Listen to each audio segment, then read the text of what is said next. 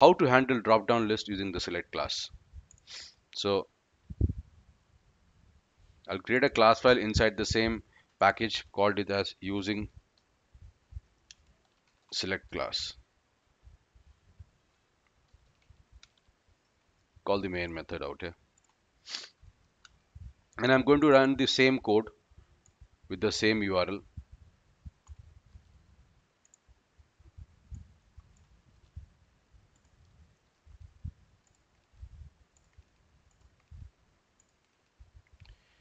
Going to add the throws clause to handle the interrupted exceptions out here.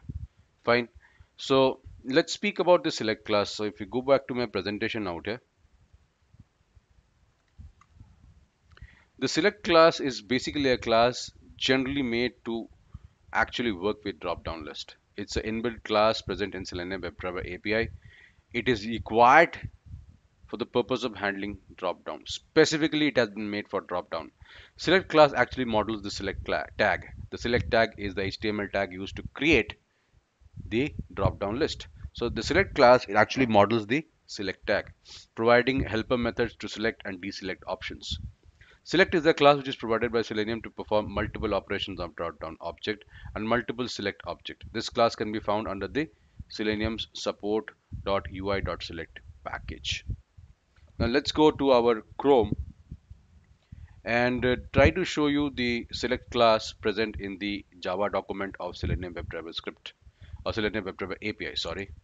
So I need to use and go to www.seleniumhq.org.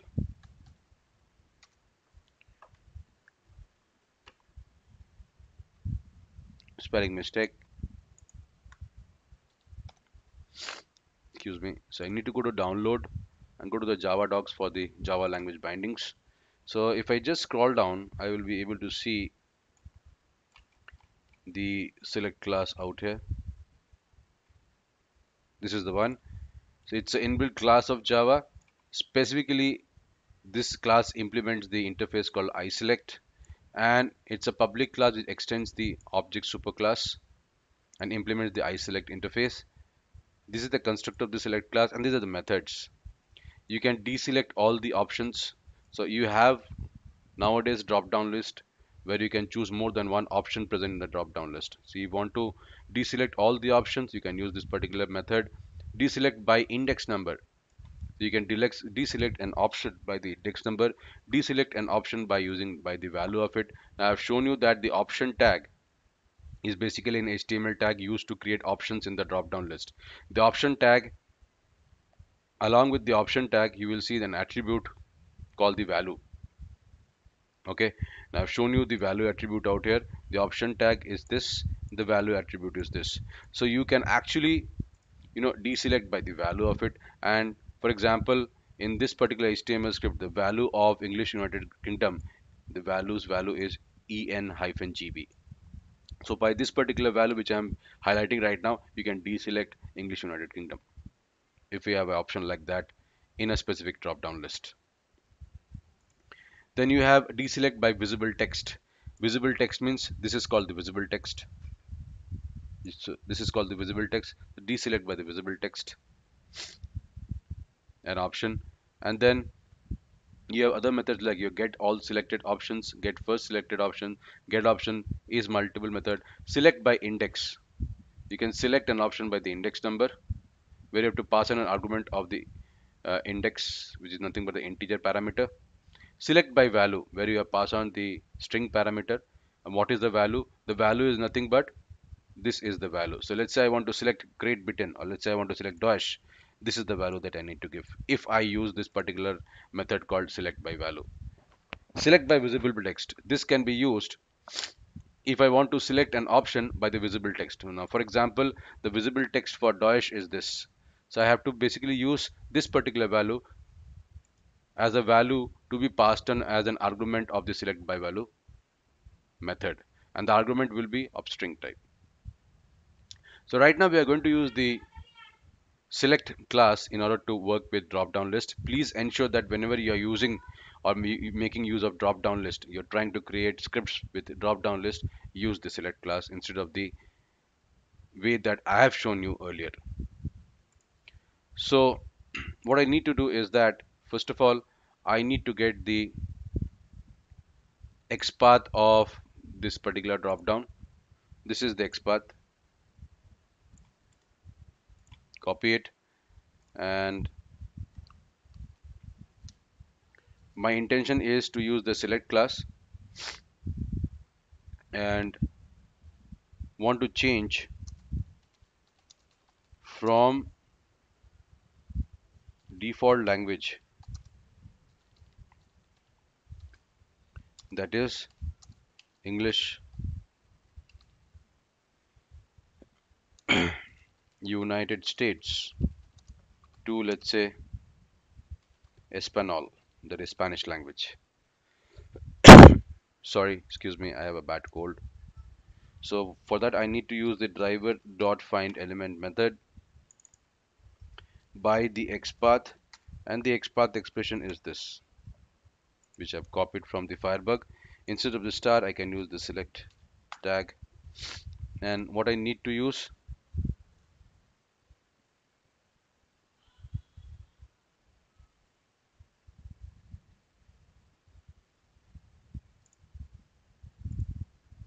okay, and terminate it.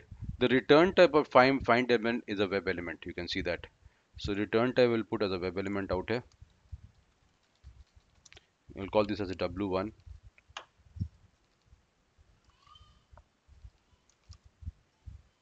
And this has to be imported.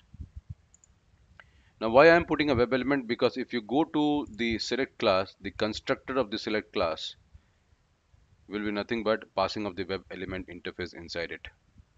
So that is the argument of the select class. So that means the constructor of the select class ensures that we use the web element inside as a constructor of the select class. So that is why I've created the web element out here, and then I can use the select class and create a object of the select class. Select s is equal to new select, and I need to import the select class from selenium.support.ui package. You can see that, and it still requires an argument. The argument will be nothing but the constructor of the select class, that is I have to pass on w1, which is nothing but the web element. Okay, and then it's better to give a thread.sleep method, and now I can use the methods of the select class. So s dot, you want to select what? Select by value. So I want to select by value. The argument will be of string type. If I using the method called select by value, then I have to go out here. I need to change to Espanol. So go to the option tag where you have Espanol as the text.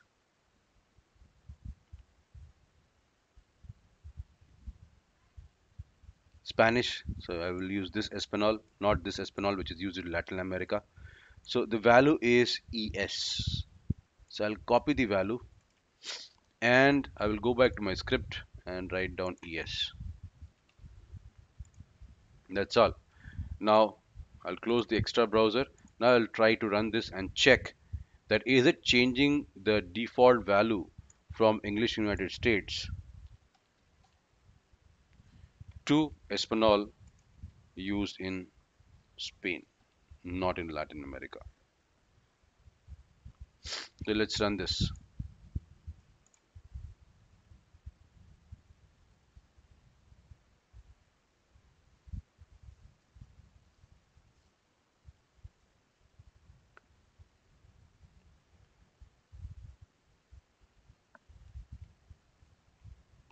Right now it is English United States.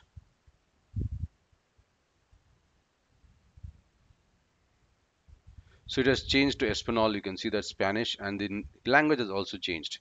So if you are using the select class, you can see that I don't have to use the keys enumerated separately. Like I did it without using the select class. So in when you use the select class, it automatically changes the language of the page also. You can see that. That's a major advantage of select class. The number of codes becomes less.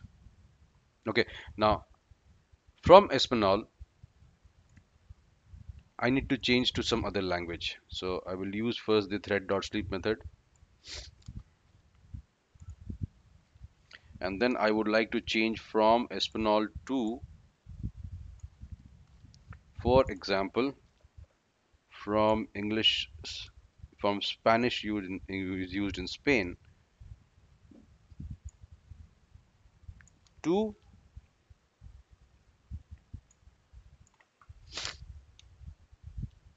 let's say, Afrikaans language. So if I want to change to Afrikaans from, Spanish, what I need to do is check what is the value of Afrikaans AFs. So I will not use the select by value method. I will use the select by text method. So what I need to do is that I need to go back to my script and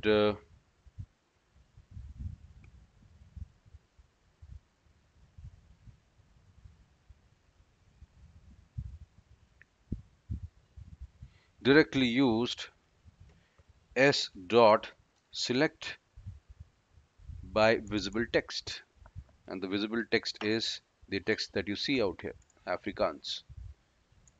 Choose the whole text including the empty spaces before the letter A and after the letter S at the last. So I'm just going to copy this part, copy and go to the script and paste, and close the browser and run the class file again. You have to save it as a UTF-8 format and run the particular class file. From default, United States is going to change to Espanol used in Spain, and then from Spanish language is going to change to Afrikaans language. So it is right now English United States. You can see that is the default language. It should change to Spanish language right now. After some time, it changed to Spanish. After that, it should change to Afrikaans. The page has also changed to Spanish right now.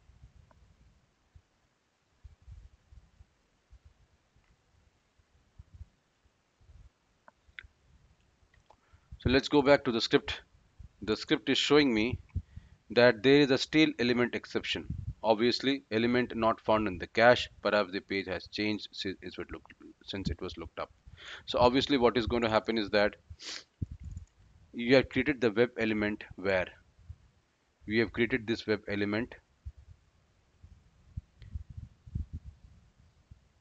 in the page which had the default language of English United States. Then you have changed the page to Espanol. The page changes, the web element cache memory and the select cache memory gets lost. So when you move back to Afrikaans, when you want to move towards African, since the web element and the select cache memory has got lost, it is showing you stale element exception. So what do you need to do? Just recreate the cache memory again. So select this line, copy it and paste it before you move towards African.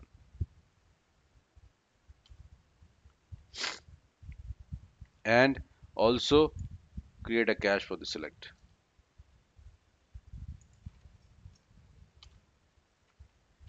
And this is going to actually take care of recreating the cache memory for web element and the select class object, and it is going to move towards Afrikaans from your Spanish language. Save this class file and run it once more.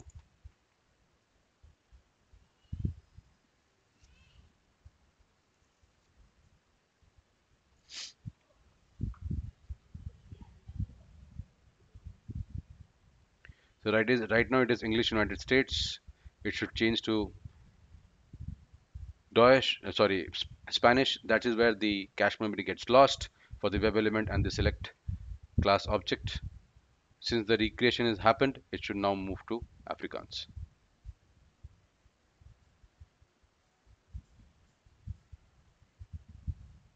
Still not moving. So we'll see what is the problem. No such element exception. That means it is not able to find out the text Afrikaans. Cannot locate the text called Afrikaans. So what I need to do is that let's try to give a thread.sleep method out here after the recreation of the cache memory. So thread.sleep, and I can give a 5 seconds delay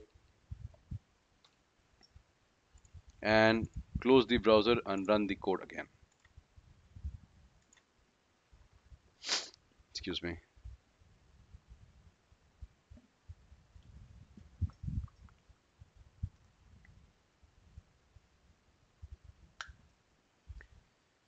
So it has gone to English United States, that is the default language.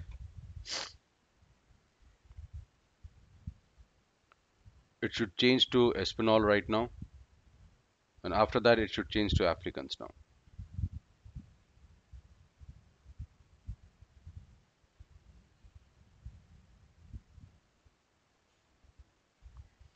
Still not change. It is still showing me no such element exception.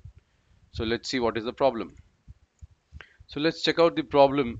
Instead of using Afrikaans with these spaces, just use Afrikaans like this. Select by the visible text. So save the class file, close the browser, and again try to run it. These kind of difficulties you will face in, and you should know how to rectify these kind of difficulties in the real-time scenario. And that is why I'm showing you all these difficulties. English United States should change to now Spanish.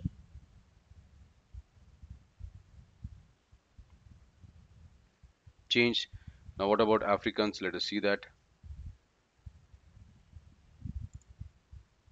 It is still running, so we'll wait for the stuff to finish, or the script to finish execution.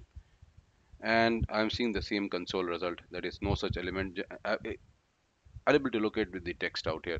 So instead of the text, what we can do is we can go back to my HTML script and we can use the select by index number or by the value. Value is AF. So let's change it from visible text to select by value, and the value is AF. So let's see it is changing to Africans or not by using the value attributes value. So let's close the browser and run it.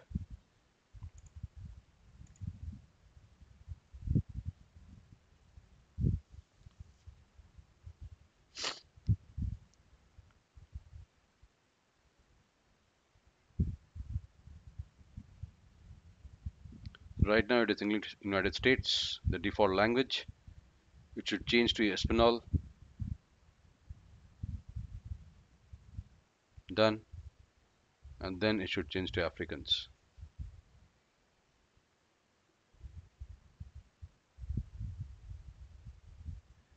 Yeah. So the select by value method is working. It has changed to African, and the language of the page has also changed. That means a quick recommendation and a quick look at the methods. Try to use the select by value method instead of using the select by text method. Sometimes the select by text method does not work. So try to avoid it unless it is necessary. Now we can also use, instead of using the select by value method, we can also use another method called the s dot select by index. Excuse me. Now, how do I know index? Indexing starts with 0. So obviously this is the first option, that is Africans is the first option right now. So it will have index number 0. This will have index number 1. This will have index number 2. This will have index number 3. This will have index number 4. This will have index number 5, and so on. So if I want to choose Afrikaans from Spanish language, the index of Afrikaans will be 0. So let's see if I give 0, is it changing to Africans or not? Save the class file and run it once more.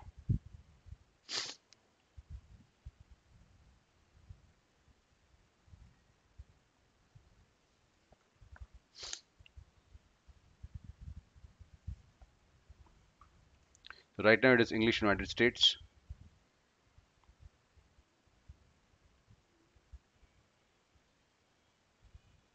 It has changed to Espanol,